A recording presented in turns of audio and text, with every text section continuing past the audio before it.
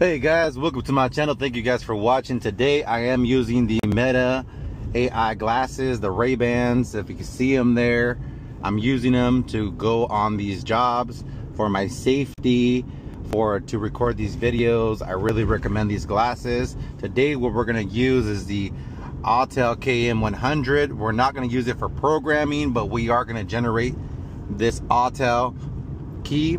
It's a Nissan style, and that's what we're working on. We're working on a 2012 Nissan Leaf. So we're gonna go ahead and generate this smart key to that vehicle, and then we're gonna program this key to that vehicle. So we're gonna go ahead and do that. So okay guys, so this is the section for the universal key to go ahead and generate it. You could put the make and model, and it'll give you some options of a key. So I look up the key model, the FCC ID numbers before I go to the job. I kind of study the job before I go, so I won't be surprised if it's a different key. So I could just be fully prepared of what's coming. So I know it's a Nissan.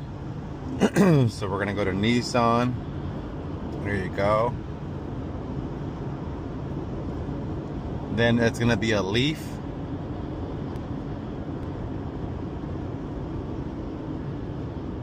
Then I know it's an 808 right here because I have a little chart. That's a PDF chart that tells me exactly what kind of key it's going to be with the FCC ID number and the information of the vehicle. I'll go ahead and put a picture of it right now. But we're going to go ahead and choose this one, the 808. So the last FCC ID number is 808 right there.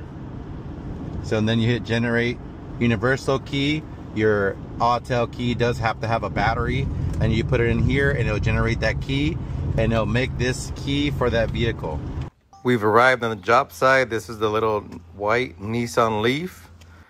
So what we're gonna do, we're gonna plug into the OBD2. That's gonna be under the plastic pieces on the bottom. Then we're gonna go into our Autel 508.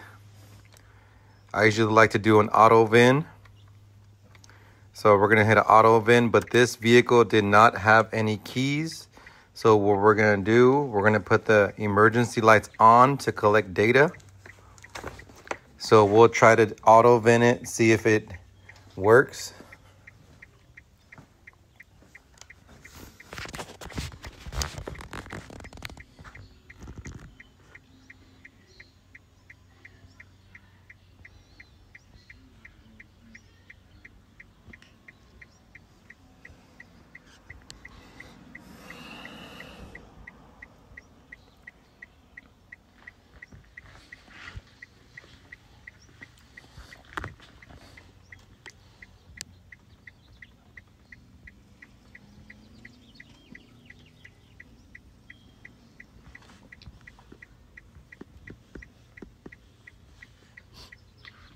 So it did not take the auto VIN, so we're gonna go ahead and look up the vehicle, enter the information manually. So once you enter the manual mode, it'll go ahead and prompt you to go ahead and put in the make of the vehicle, and then the model, all the information of the vehicle. It'll just prompt you. Just make sure you select the correct one. So here it's telling us what kind of model is it. So we're gonna look for the Leaf. There's the Leaf. Once we choose all the information that's correct, it's going to list it there. Now it's getting into the computer. I like to do an EMO status scan. What that does, it checks the health of the immobilizer system to see if there's any DTCs, if there's any issues. So I like to do that first to make sure that there's no faults that I'm not aware of. So here it is scanning the system.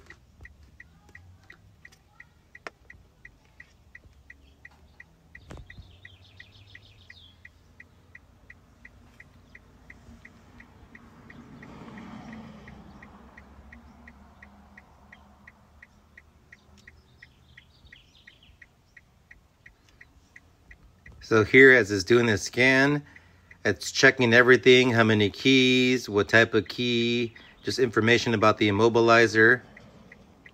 It's almost done now.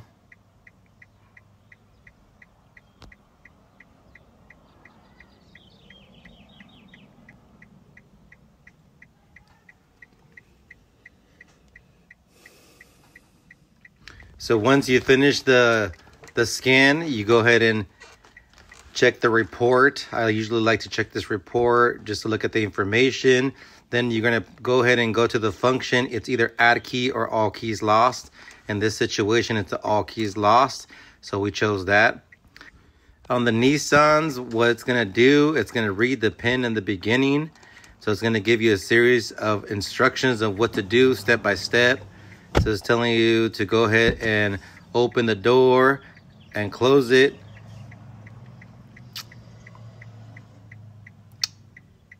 So it does give you instructions.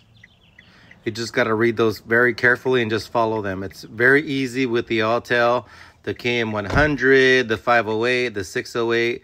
The simplicity about the Autel is amazing. So there it did get the PIN. So now it's going to go ahead and start giving me instructions on how to program this key. So first it's going to ask me to go ahead and hold the push to start button until the dash lights come on.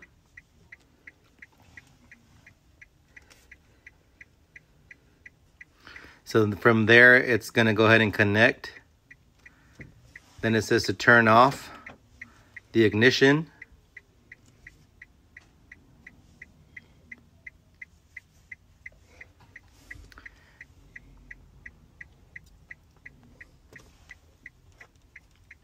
Then it's telling me there to hold down the button, the push to start button, and then put the key that you want programmed right on top of the button so it can connect to the key and get it programmed.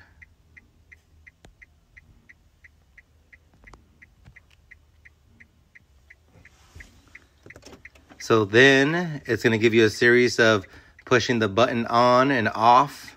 Just follow those instructions. Very easy. It's just basically going to finish the programming, and then it's going to sync all the data to make sure that everything connected together.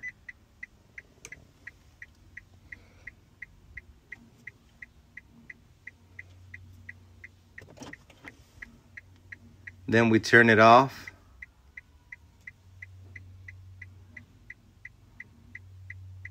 So there, that's what you want. Key program successful. Once you turn off the vehicle and it's on the off position, you go ahead and test the remotes. You test everything out, make sure that the vehicle is on. This is an electric vehicle, so you won't hear the motor turn on. It's just electric, it just turns on. So we have to just test everything, and that's what we did.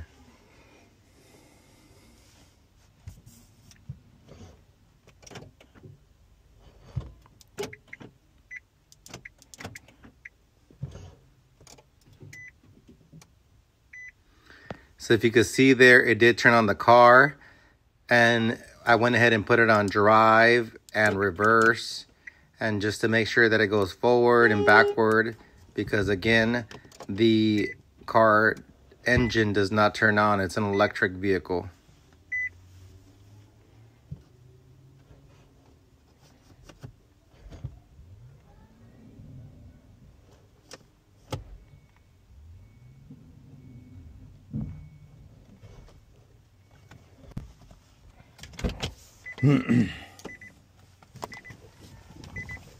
So key was programmed successfully. We're going to go ahead and remove our tools.